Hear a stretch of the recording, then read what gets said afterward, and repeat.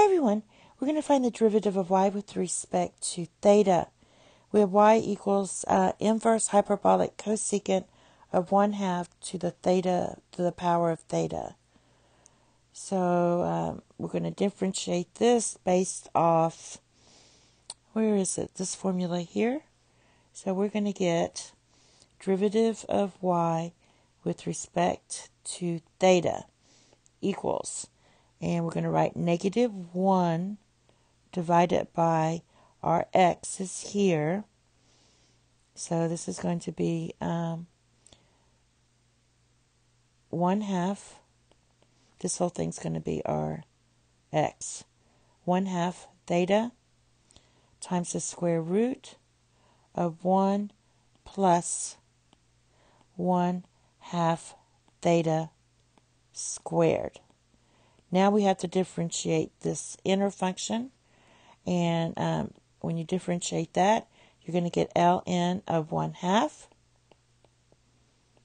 times 1/2 to the power of theta. So let's see what we have. We're going to have a negative here, and ln of 1/2 times 1/2 to the power of theta divided by 1/2 to the power of theta times the square root of 1 plus 1/2. And when you're squaring this part, this is just going to be 2 theta. Now, what happens is these two cancel out.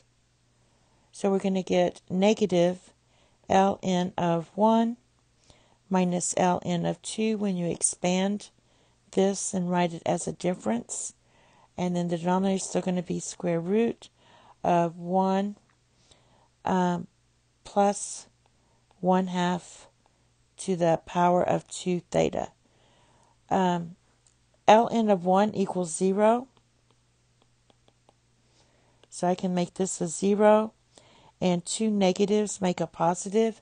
So your final answer is going to be equal to ln of 2 divided by square root of 1 plus 1/2 to the power of 2 theta.